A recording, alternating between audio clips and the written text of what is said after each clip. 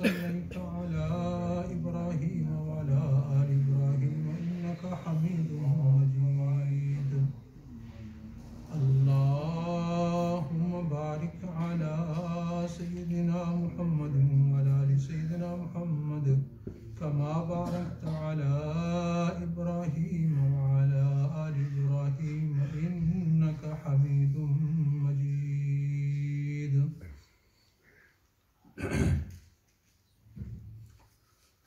May Allah subhanahu wa ta'ala accept our sitting here.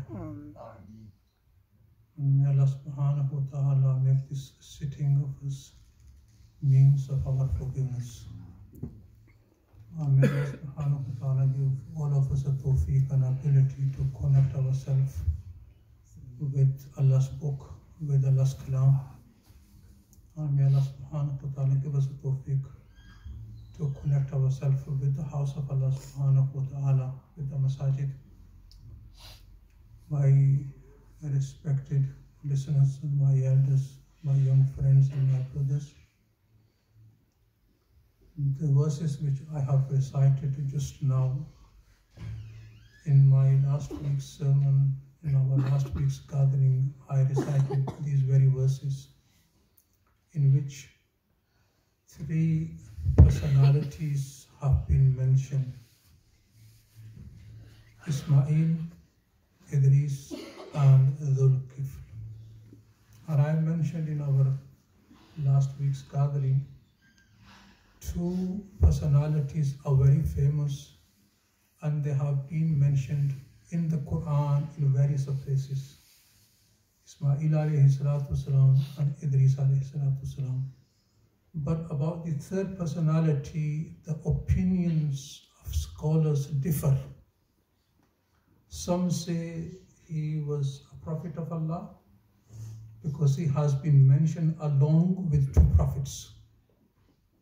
And some say no, he wasn't a prophet, he was a saint, he was a righteous personality. And I was mentioning why he was given the title of the Dhul-Kifl. Dhul-Kifl was his title. Why he was given the title of the Dhul-Kifl? What is the meaning of Dhul-Kifl? I was mentioning that the Imam of Tafsir Ibn Jarir and the authority of Imam Mujahid reports that I mentioned in my last week's gathering that Yasa wanted to appoint someone as his deputy while he is alive, because Yasa was very old and very weak, and he was a prophet. He's also mentioned in the Quran. So eventually Dhul-Kifl, he was chosen and he was selected as deputy of Hazrat Yasa on the basis of three things. Number one, that he was the one who fasted around the whole year,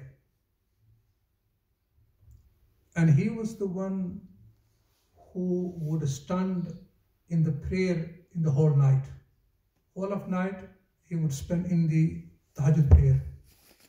And the third quality was that he never used to lose his temper. No matter how people acted rudely towards him, but he would never lose his temper. So he began his duties. He began to perform the duties. He began to act as a deputy of Hazrat Yasa alayhi salatu wasalam. And Shaitan, Iblis, didn't like this. And I mentioned, he said to all his aides that I want you to go and spoil him and make him lose his temper so that he is proved before Yasa wrong. And they said, he is beyond our power. We cannot deal with this personality. You take over. So he said, leave it to me. I'll take care of him. So I was mentioning that when he started, because these personalities, they have a timetable for everything. Keep this in your mind. Today, we in our daily life, we don't make any progress, even in our ibadat or in other things. Why? Because we don't have a timetable. We just go and do it. when we read the biography of our pious and predecessors, we find one thing very common in them, and that is to have a timetable for everything. Maulana Zakaria Rahmatullah mentions about himself. You know, Maulana Zakaria who wrote the Fazail Amal, and he's the one who was a Shaykh al-Hadith in Darul Uloom Bari in the 80s. He was our teacher, and at the moment he's resting in Jannatul Baqi. He passed away in the month of Ramadan in Madinah al-Munawwara, and he is buried in Jannatul Baqi. So, you know, Maulana Zakaria Rahmatullah alayhi, he was the one who wrote the Fazail Amal, and he was my teacher. I haven't seen him anyway. I just went to another Maulana Islam al-Haq. He was our teacher. He was Shaykh al-Hadith who taught us Bukhari, and he's also buried in Madinah al-Munawwara, Jannatul Baqi. Shaykh al-Hadith, Maulana Zakaria Rahmatullah alayhi, you know, he says that I had a timetable for everything, and he was an author. You know, he was the author of many books. He wrote many books, and he mentions once it was my time for writing, and some visitors came. And when the visitors came, the visitors were over ulamas, and they were seniors.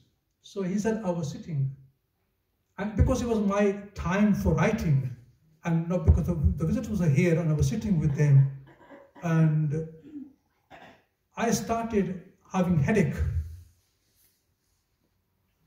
because it was my time for writing. And now, you know, all of a sudden the visitors came, and you know, I was missing what I was supposed to be doing. So he said, I just humbly asked, you know, my visitor, the senior ulamas, if you give me the permission, I just go. He said, fine, you can, by all means, you can go. He said, I just went to my room where I was, you know, where I would be doing the writing and everything. I just picked the pen up and just wrote few things, you know, few lines, and then the headache just went. You know, these personalities, you know, if they would miss their, you know, timing, you know, they would start, you know, physically, therefore, you know, they would feel the weakness or the pain. And so this was a secret behind their success, you know, timetable for everything. We don't have a timetable. This was the reason of their progress. They made progress in everything. We don't have any timetables. You know, month of Ramadan comes, we don't have a timetable. You know, whenever we feel, we just pick the Quran up and we read it. When we don't feel, we don't read it. But those personalities, they have a time for eating. They have time for sleeping. They have time for writing. They have time for studying. They have time for visitors. You know, everything they had, you know, time. So I was just saying, Dhul-Kifl had a time to sleep, and he had a time to sit in the court and to deal with the people cases. So it was his time to take a rest. And I mentioned last week's gathering, you know, he used to take a nap in the afternoon, a little nap, and that's it. In 24 hours, he just used to sleep afternoon for a little while. That's it. And so while he was going to his room, he locked the door, and someone knocked on the door, and he inquired, who is there? So a voice came that I am an old, tortured man, an oppressed man, suffering at the hands of his community and relatives. So he opened the door, and he said, look, my relatives, you know, they're being very, you know, cruel to me. So he mentioned the cruelty and this and that, and he prolonged the conversation. And now there was no time left for Hazrat Zul-Kifl to take his nap. And it was according to his timetable, it was in, you know, second phrase now to go to the court. So he said to him, look, you come to the court and I will make sure that you get the justice. He said, that's fine. So Hazrat Zul-Kifl went to the court, he sat, and he waited for this old man to come so that he can deal with him. So he didn't come. So it was at night, and Hazrat Yasa went to his room, he started in the prayer. The next morning, again, it was his time, according to his timetable, he would be sitting in the court. He sat in the court, looking around for this old man to come so he can, you know, deal with this case. Why didn't he come? So when it was afternoon, and it was his time to go to sleep, again, while he was just about to go to sleep and he would take a rest, somebody knocked on the door. And when he opened the door, he saw the very same man who came yesterday. He said, look, I told you to come to the court, but you didn't come. Even today morning I was waiting for you, didn't come. He said, well, look what happened. When you were sitting in the court, my relatives, they said to me, look, we will give you back your due. And they knew that if the case goes into the court, then you will make the decision in my favor. So they said, well, let's settle the matter out of the court. So when you left the court, those people, they just went against their their promise. They broke the promise. So therefore I came to you. So he said, well, that's fine.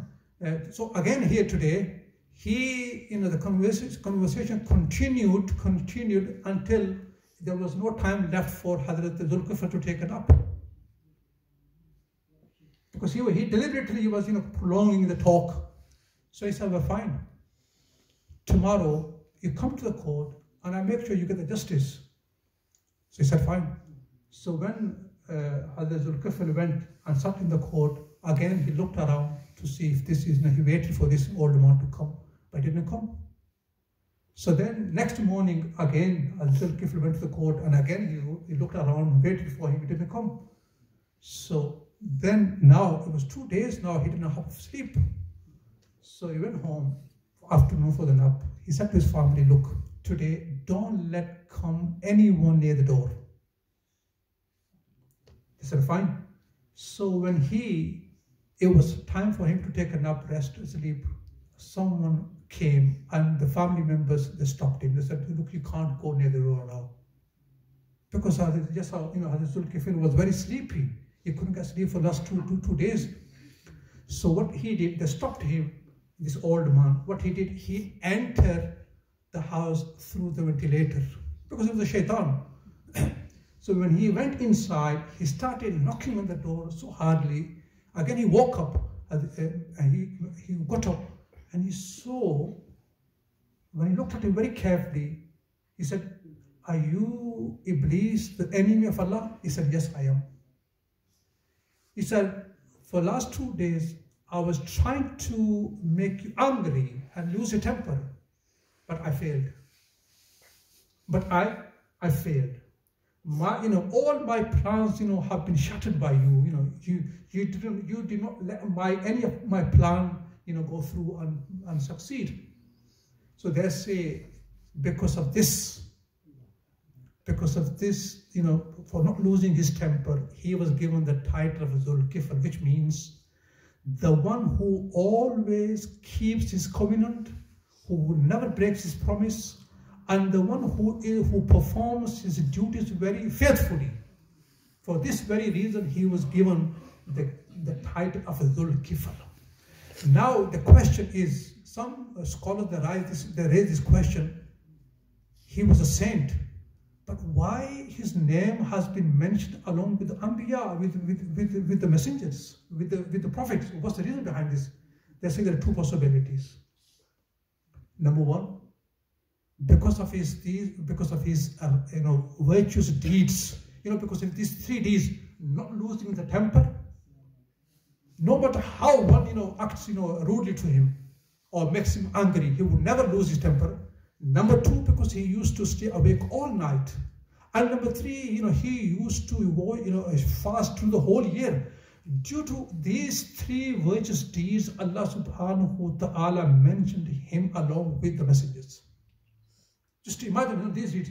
Fasting in our Sharia, it has been disliked to fast constantly every day. Our Prophet sallallahu alaihi wasallam, when those three Sahaba Ikram, one of them said, I will never break my fast. I will always keep a fast every day. I will never miss a day. Every day, continually, I will fast. The second one said, I will never marry. I will not get married. I won't get married. So, and the third one said, I will not sleep at night. Prophet said to them, look, when he found out, he said, look, I sleep and I take a rest. I take a rest and also I pray at night as well, and I marry as well, and I fast, and also I take I break a day as well. So this is our sunnah for us, not to fast constantly. But anyhow, what we learn from this is, in these 3 virtuous deeds, today our Prophet ﷺ, in a hadith, he said, the tahajjud prayer has been the habit of all the pious people in the past. So in order to become close to Allah, we need to stand the prayer at night, 2 rak'ah, 4 rak'ahs minimum, or 6 rak'ahs, or 8 rak'ahs maximum. And inshallah, through these optional deeds, we can become very close to Allah subhanahu wa ta'ala. May Allah subhanahu wa ta'ala accept our sitting here. As usually, every week we have Majlis Zikr and Du'a Sharif after us. And if you have time, please do join us. Allahumma salli ala Sayyidina MOULANA MUHAMMED wa ala alihi wa sahbihi wa barik wa sallim. Rabbi ighfir warham anta khairur rahimin. ربنا آتنا في الدنيا حسنة وفي الآخرة حسنة وقنا عذاب النار. اللهم ربنا تقبل منا إنك أنت السميع العليم وتب علينا إنك أنت التواب الرحيم. وصلى الله تعالى على خير خلقه محمد وعلى آله وصحبه أجمعين.